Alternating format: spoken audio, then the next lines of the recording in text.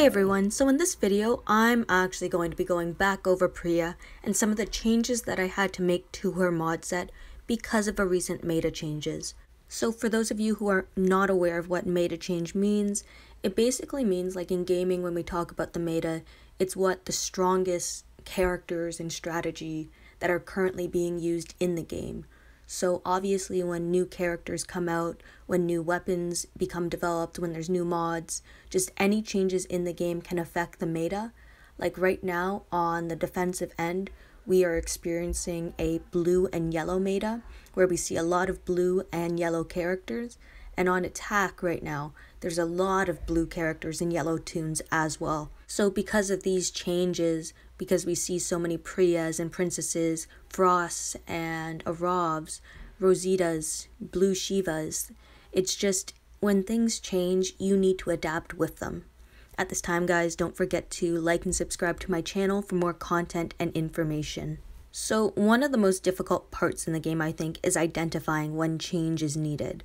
Like, I recently came out with a video, and I know it was passed around a lot, about the ideal mods for Priya, and I still think those mods are quite good, but because of some changes in the game, especially with the leader toon Jackie being released, I had to make some major changes to my Priya for her to be more effective. Now, I do want to say that these are the mods that I use because they work best for me, but if you play and have a different style, like you can use crit mods if you want, but I would definitely stick between crit and attack mods, but it's just about your style of play and how things feel.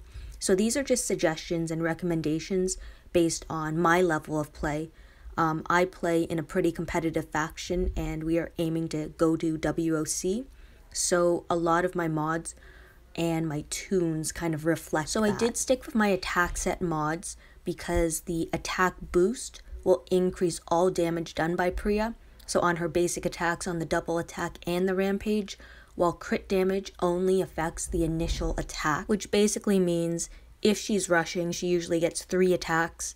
If double attack works each time, then she has 6 attacks. And if rampage triggers on each of those, that's 18 attacks. Crit set mods will only ever work on 3 of those 18. Meanwhile, attack set mods work on all 18, which is why I like attack set better. Now I do have a crit chance mod on here so that her rampage goes off more frequently, attack up versus fast toons because there's been an influx of fast characters in the game. I do have a confuse resist now because of Jackie leads and because I don't have a super deep roster that I can constantly be using duplicates of certain toons and have the same effectiveness. So I decided to remove the attack set mod and replace it with this confuse resist just because of the new lead toon Jackie and how frequently I'm expecting to see her. I kept my stun resist because I still want to use my Priya against Mercer leads as well. So by having these 2 mod resists, it just gives me a better chance of being able to adapt to whatever leader I see in front of me. Now, this last mod, a lot of people might be a little confused by my choice, but because of the meta, so because of what's currently being used on defensive teams and used frequently at that, I decided to go with an attack up while impaired mod. Now, this mod is kind of like the bread and butter of my attack team at the moment. I know a lot of people also go with attack up when taunted because there are a number of different taunting characters on defensive teams, and because of the focus combination with being taunted and still getting the taunt bonus, even though focus allows you to ignore the effects of taunt, confuse, and attack around human shields, it is also a very good mod to use. I just like attack up when impaired because based on the team that I'm running at the moment, I can intentionally impair my Priya when she rushes, and if she gets impaired on the first attack of her rush, it means all the damage after, so any normal attacks, double attacks, and rampage damage is being influenced by this attack up when impaired mod because it's as if she's attacking those other characters while under this mod influence, but because of the nature of her rush, she's able to get this huge attack boost. So people, if you have a platinum mod of attack up while impaired, I highly suggest using it on Priya. Now, of course, you don't want her to become impaired off of a first basic attack. you want her to become impaired on her rush, because impaired doesn't prevent her from continuing her rush like stun might. Because when Priya attacks and their basic attacks, she can still be stunned by the enemy, and that'll stop her animation. To me, it's really quite interesting how these mods kind of interact with her weapon, because the double attack aspect overwrites any type of crit damage that would be actually inflicted upon the enemy, because we know that Priya does perform critical attacks on the double attack, as we see Rampage go off sometimes multiple upon multiple times on a rush, but it's like this 150% overwrites all forms of crit damage on that second attack. And Rampage is purely based off of the toon's attack, which can be influenced by different mods.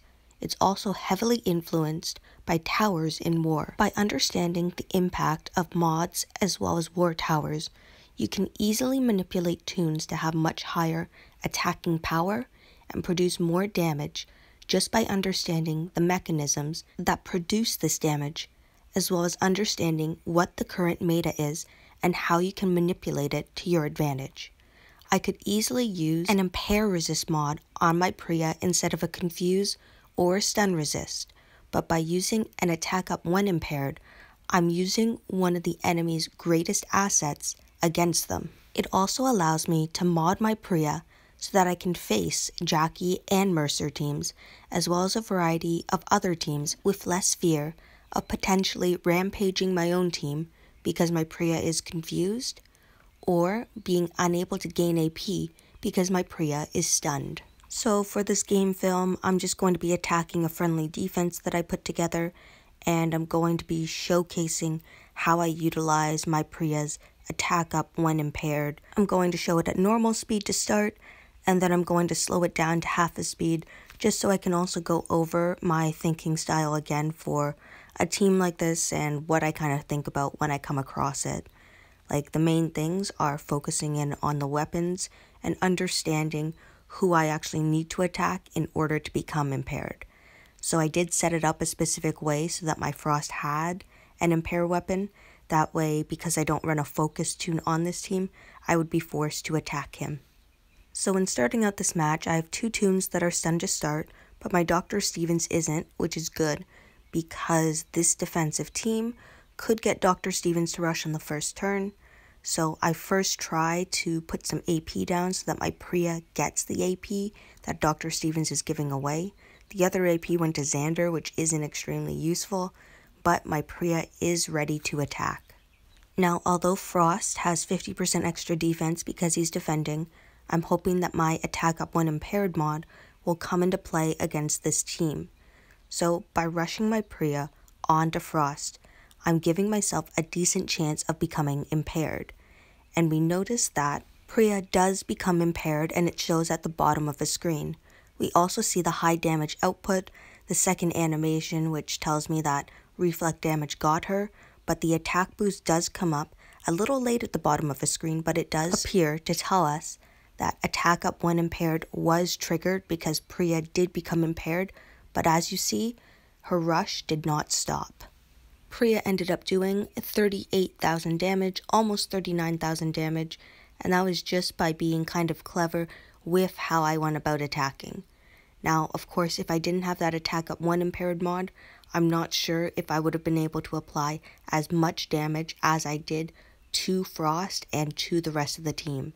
So we're just going to kind of replicate that again under a different scenario, because you never know who's going to be taunted, who's going to be impaired, who's going to be stunned at the start of a match. So I find it useful to practice against the same team multiple times to see the different types of scenarios that could happen. In this attack, I got lucky where Xander gave AP to Frost.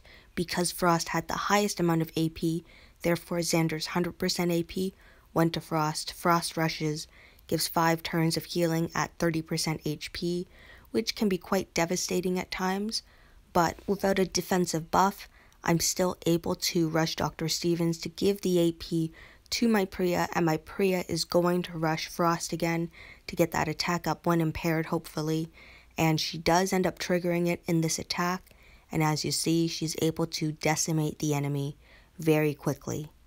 Anyway, thank you everyone for watching and listening to my video. I hope this gave you a brief idea about how to adjust mods to whatever the current meta is.